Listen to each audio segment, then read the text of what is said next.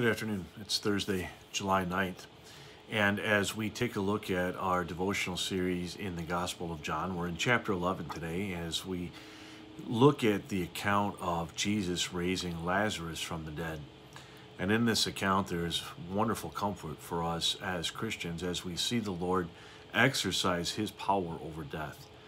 He was able to bring back to life a man who had died and been in the grave for days.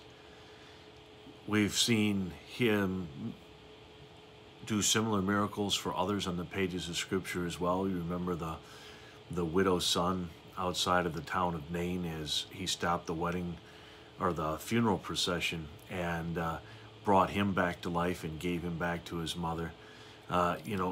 We also see Jesus' power over death on Easter Sunday as he comes back to life himself as the champion over sin, death, and the power of the devil. And why is it that knowing that Jesus has conquered death can bring us such comfort, and that he has the power to raise people from the dead? Why would that bring us such comfort? Well, because we know nothing is impossible for our God. And it demonstrates that he can do exactly what he said he would do. And here in this account, the Lord shows that he is indeed the resurrection and the life, and that whoever lives and believes in him will never die. They will continue to live their life in heaven, even after they leave this earth and the life that we know here. A better life waits for the child of God in heaven. A life that is full of joy, in which God wipes every tear from our eyes. And so as Christians, as we might see death approaching in our lives, there is no reason to fear, because that death becomes simply a doorway for us as Christians that we walk through. On this side of the door, we're living our earthly life in service to Christ. On the other side of the door, we're in eternal glory with our Savior in heaven. And that moment in between, what a wonderful transformation that will be for us as we leave behind all of the trappings of sin in this world and take up the robes of righteousness won for us by our Savior. What great comfort there is in knowing that all who die believing in Jesus as the Savior are only asleep for a few moments, if you will, before they are with their God in heaven. In fact, the Lord says the moment that our soul leaves our body, it goes straight to heaven, and we are with him for the rest of eternity then. We give thanks to the Lord for sending Jesus to be our Savior, and for the fact that he has the power over sin, death, and the power of the devil, that he has conquered them all, so that we might live on this earth in obedience to all that he has done, but in thankful joy, knowing what's waiting for us in heaven has been purchased by his blood and has been accepted by God the Father as a full payment. So let us read from John chapter 11.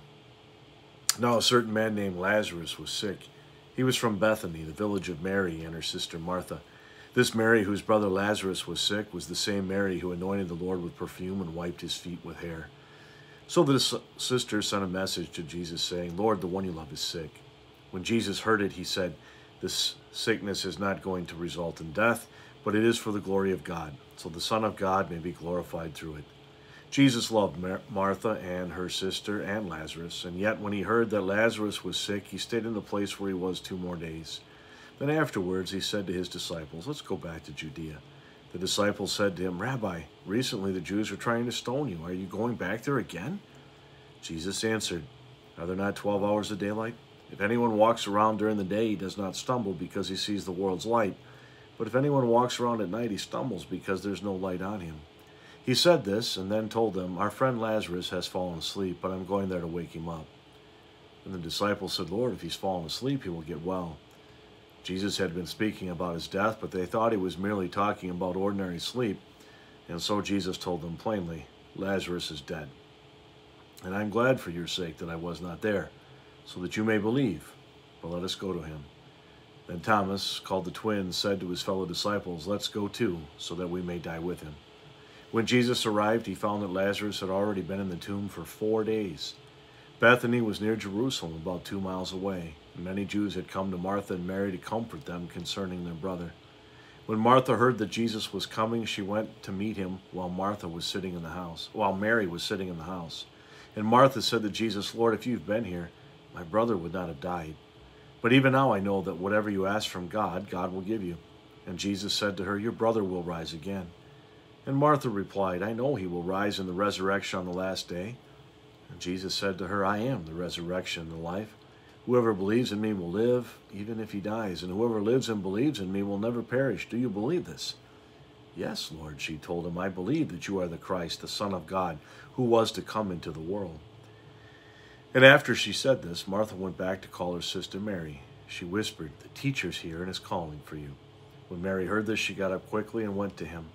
Now Jesus had not yet gone into the village, but was still where Martha met him.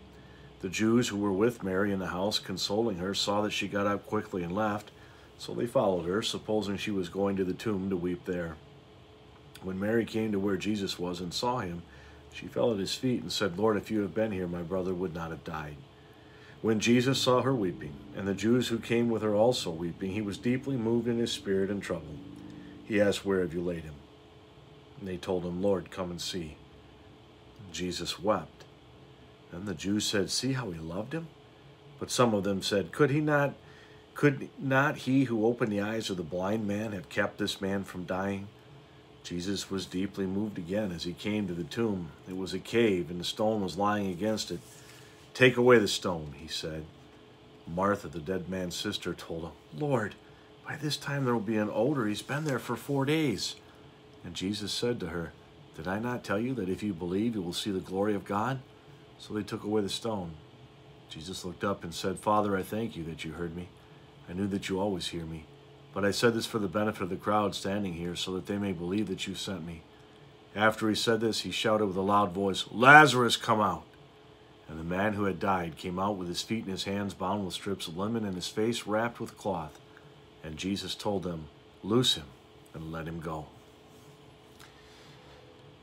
Something else here in this section of Scripture that is very important, and even though it is the shortest Scripture passage in the Bible, it is one that is very important for you and for me, where it says Jesus wept. There's nothing wrong with grieving. Grieving serves a purpose. It helps bring a release of the stress and the buildup that comes along with the feeling of loss as someone we love leaves this world, and there's an emptiness that is now part of our life. And that's not the way God had designed things to be. But sin, now that it is in the world, has caused death and that kind of pain to enter into every one of our lives. We've all been touched by death. Death of someone that we've loved dearly. And if we haven't yet, we will be at one point. And Jesus here shows us not only that he's human and that he feels those emotions, but that it's okay to cry. The Son of God, the most powerful man to ever walk the face of this earth, wept. He wept. That's the kind of uncontrolled crying, if you will. This isn't just a tear that's running down his cheek. He was crying because he felt and understood exactly what Martha and Mary were going through. And the fact that his friend Lazarus was now dead, it troubled him, it bothered him, it hurt. That separation hurt. And so, my friends, when you and I are grieving, we have one who knows exactly how we feel. The Lord Jesus has been there. He's felt those same emotions. He understands the tears that flow and why they flow. And he's able to comfort us in a very special way. He comforted Mary and Martha with his word, and then he actually brought their brother back to life. You and me here on this earth, what he does is he comforts us with his word and assures us that our loved ones also have been brought back to life and are now living with him around the throne of God in heaven. What a treasure this section of Scripture is for us, as it underscores for us the work of our Savior and what he has done and accomplished on our behalf and what we will enjoy because of what Jesus has done for us. So let us pray. Dear Lord Jesus, we thank you for being our Savior. We thank you for taking on the punishment that our sins deserved, for conquering sin, death, and the power of Satan. Oh Lord, we know that through these examples that you show us in Scripture, that you have the power to do whatever you say that you want to do, and it is done. O Lord, as we live our life here on this earth, keep us in the one true faith. May it be your will that we never wander from that faith, but we remain strong in the faith and continue to grow in faith now until the day you call us home. In the meantime, as loved ones depart and go to be with you in heaven, help us to focus upon the fact that they are with you, that they are no longer dealing with sin and its consequences, but they are now knowing the full glory of eternal life in heaven. O Lord, comfort us in those days and be with us in a way that calms our heart, puts us at peace, and fills us with the confidence and assurance that you, O Lord, are a loving God who has worked out our salvation and who has a place waiting forever in heaven for those who believe. We thank you, Lord Jesus, for all that you have done. And in your name we pray. Amen.